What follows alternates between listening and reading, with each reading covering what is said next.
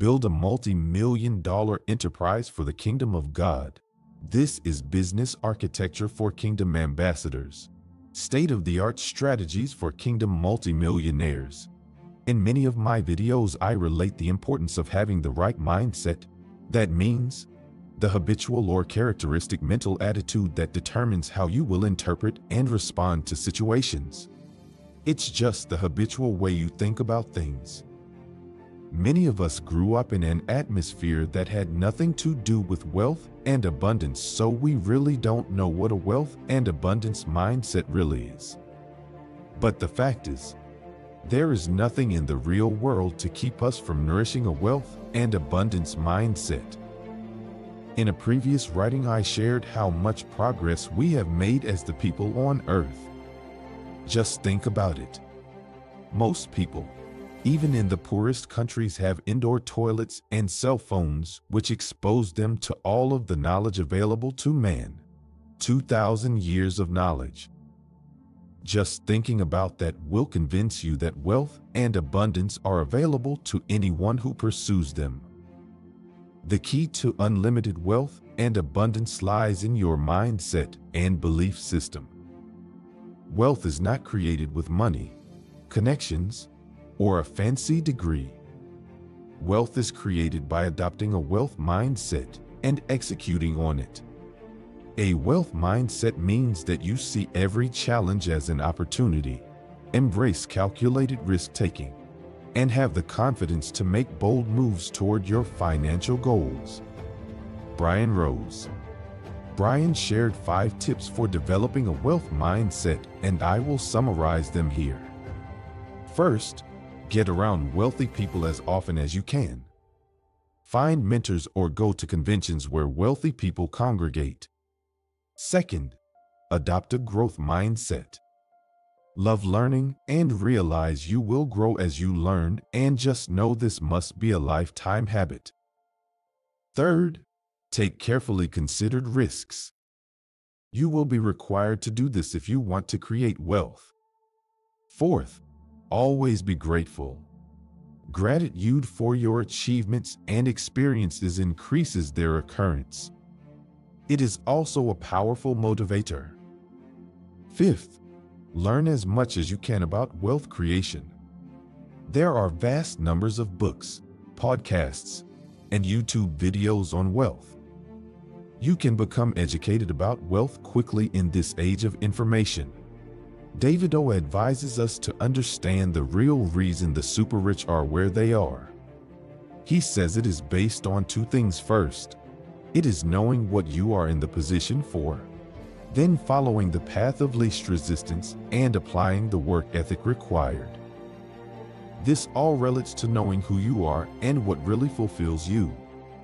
You consider your skills, experiences, and desires. Second is simply to determine how you can improve where you are. So basically, all we have to do is to know who we are and what fulfills us, then find ways to improve where we are. David concludes, if you focus on that, once-in-a-generation opportunities fall in your laps. And when you see such an opportunity, you grow super rich fast. Jari Rumor, in a post entitled 3 Habits the Wealthiest People Practice Daily that Most People Don't, said first, they ask $30,000 questions rather than $3 questions. Second, they ask better questions. And third, they invest into themselves. Did you notice we keep getting to the importance of self-growth? When you ask $30,000 questions, you're moving into the wealth realm. The opposite would be a $3 question, such as, should I make my coffee at home or buy it at Starbucks? This question focuses on minor things when you could just go ahead and buy your coffee and move on to the next thing. A $30,000 question could be, can I increase my monthly savings rate to 15%? The difference is the mindset and focus it takes to ask each question. Related to this is the second thing suggested by Rumor. They make better choices. They make better choices daily. He concludes that our circumstances are the result of our choices. Wealth is a logical outcome when you make the right daily choices. The reality is what we do today impacts weeks, months, and years from now. Some examples would be the choice to save money opposed to choosing to waste it on impulse shopping. Another could be learning skills to bring in high income versus watching Netflix. I was interested in how to match income with time, so I proposed that I wanted to make $1 million each year. Then I wanted to know what the value of each hour would be in order to make that million. I learned that each hour of the year was worth about $120.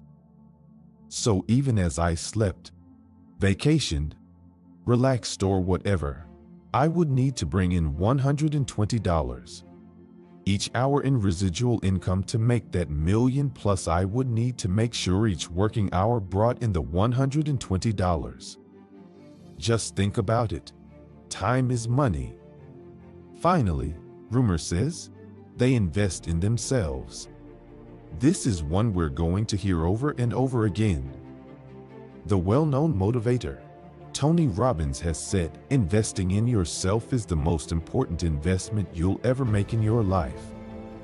There's no financial investment that'll ever match it.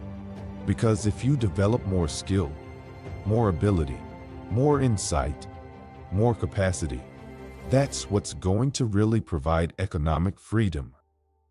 As you continue researching literature, videos, podcasts, blog posts, etc., on wealth building, you will find these same themes throughout your research. These strategies have worked for millions of wealthy people, and they will work for you. All you have to do is to take action now. Remember Proverbs 10:20, "To the blessing of the Lord makes a person rich, and he adds no sorrow with it." Are you ready to build a winning architecture for your multi-million-dollar business? Reign like the king you already are. This is Business Architecture for Kingdom Ambassadors. Influence the mountains of power with your kingdom-based enterprise. Gain superior skills and knowledge with www.GeniusCoreTraining.com. Thank you for watching. Don't forget you can gain superior business skills now. Visit www.GeniusCoreTraining.com.